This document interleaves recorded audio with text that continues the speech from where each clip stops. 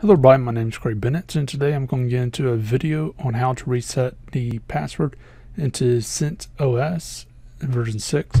First thing you need to do is restart the operating system and then do a Control-Alt-Delete, press something so the countdown doesn't finish, press E on the first thing that comes up, go down to kernel, press E, and put space. I want to mention right now what you're seeing, I had to do something with school. I can get into my lab, so I had to reset the password so I can get in and do my schoolwork.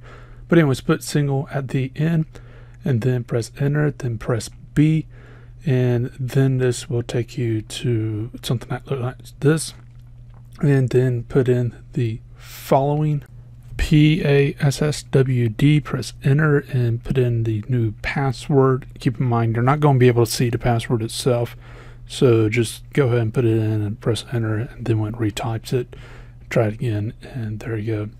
And as far as that goes, you need to type in reboot after you're done with the passwords, and this will reboot the operating system.